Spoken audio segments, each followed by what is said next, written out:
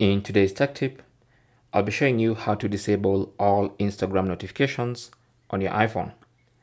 So what you need to do is simply go to Settings. On the Settings page of your iPhone, just scroll down until you get to the App section and look for Instagram. And then tap on that. And then under Instagram, you should see Notifications. Tap on that. And then at the top there, you'll see the option to allow notifications. You want to turn that off. Once you turn that off, you basically disabled all notifications from Instagram on your iPhone. So the only time you'll be seeing notifications is when you open the Instagram app, and then you'll see the notifications from here, okay?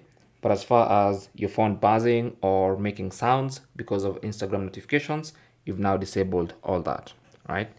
Thanks for watching. Comments and questions down below, and good luck.